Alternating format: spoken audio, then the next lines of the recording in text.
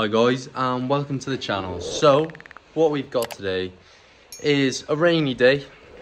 It's very wet, but as you can see there, we've got the wing there. I've done a bit of body work on the wing. We've got a little bit of body work to do left on the skirt, and then I've got the rear bumper here. So what I'm gonna have to do is basically just prep this little corner here. I'll just tickle that with a 320 bit of primer, and then just sort out this little bit here, and then that's the rear bumper sort of finished. So what I'll do, I'll sand these out, just blend them out, bit of primer, just spot prime wherever I need, bit of base coat, and then lacquer the whole thing. So that's it. I'll have to take out the fog lights and the diffuser possibly, because I don't think I'll get masking tape under there.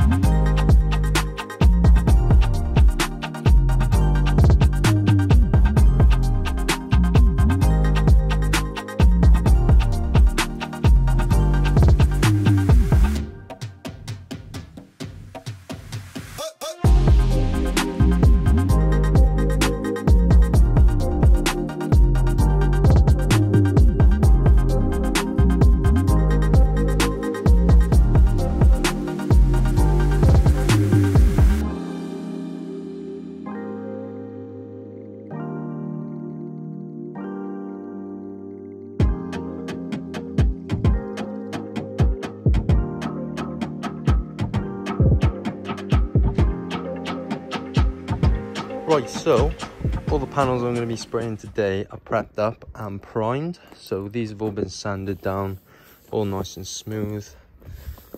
Not perfect, but will certainly do. This wing as well, all sorted, primed up, all keyed down. And then this skirt here, same again, perfect. So what we're going to do now is get the masking tape out, and we're gonna mask up the car, bag the car. I've got some tape here, which I'll show you what I'm going to do with that. And then I've got a whole load of masking tape then. So we're just going to mask it up and bag it up, guys. Right, so I'm going to try and record this as best as I can. This is trim tape. So there's hard plastic here and then tape beneath this white sort of cover there. So what you're going to do, you're just going to slide it in the seal. And what you're going to do, pop it in there, peel the tape off, and then what you're going to do is you're going to pull this up, and it's going to create a gap between the panel and the trim. So as you can see there, there's a gap for the lacquer to go into, so it doesn't make sort of a seal on the plastic seal. And then what you'll get is you'll get a build up and it'll look awful. So this lets the clear coat run in under the seal, and then you'll have a lovely finish up towards the edge there. And then what I like to do is just get some 2-inch masking tape and reinforce that sort of tape up towards the panel to keep that gap there, because sometimes the tape is quite weak, or you have quite a dusty surface to tape onto, and you want to keep that trim tape up there. So that's what you're looking for. And I'm going to crack on.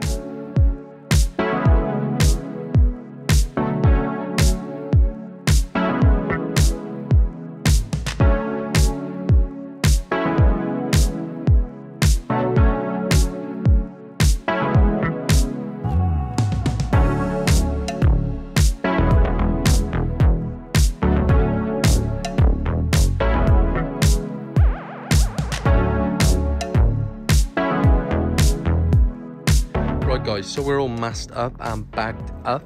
We have got some brown paper just covering the diffuser here. So next steps are to airline it off, degrease it, and then tack cloth every panel. And yeah, wish me luck guys. Hopefully the weather stays this hot, so we can get this on here nice and quick. I may have to rejig that because that doesn't look good.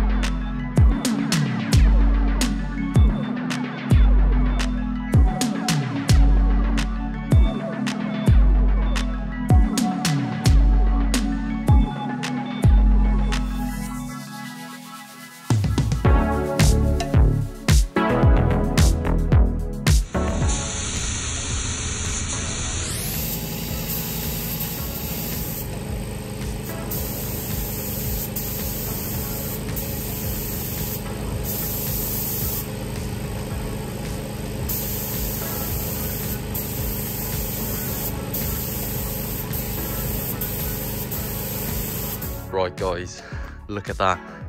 That is some of my best work on this wing. It's come out really clean. Obviously it needs a flat and a polish, everything will.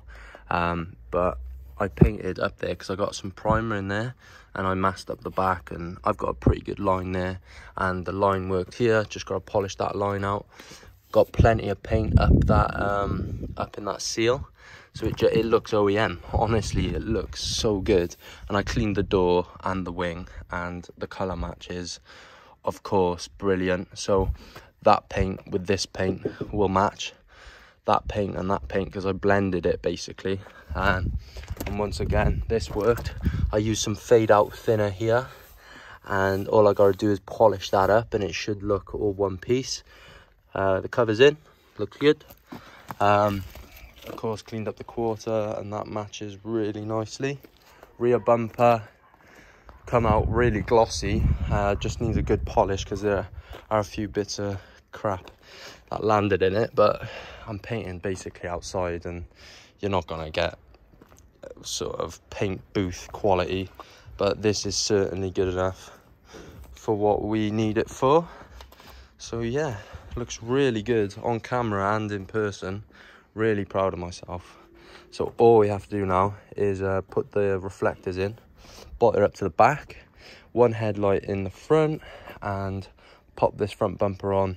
Main thing will be aligning all the body parts, but it's a new bonnet and a new bumper, so the two wings have stayed in the exact same place, so we should be able to just line it up to the A-pillar and just jig it around, and it should be pretty simple, I think. So yeah, that's going to be the job for today, guys, and then hopefully we'll move on to the rear quarter, but I think that might be next episode, because that'll just be the finishing up episode, I hope. Fingers crossed. MOT and service, get this rear quarter sprayed, and then do a full polish. So I don't know how I'm going to break those videos down, guys, but yeah, really big success in the last couple of weeks in terms of painting. My first goes at it, and I'm over the moon with the quality. So yeah, let's crack on, guys. I want to see this car built up now.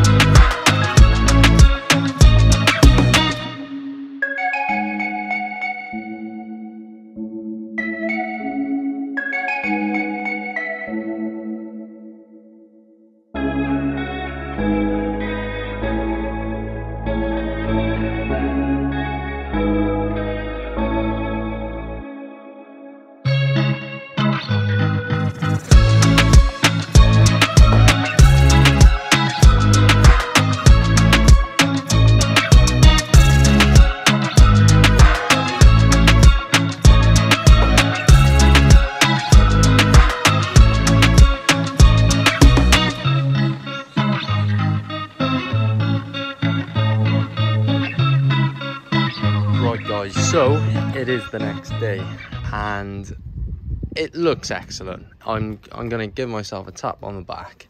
It looks incredible, but when fitting, I stopped recording because we had a bit of an issue when fitting. So of course I was trying to line up the bumper and I put quite a lot of pressure by here, and one of the repairs come free basically. And I later learned, like, obviously I've messed that up. I did that off camera. I just didn't want to record. I just wanted to get work done.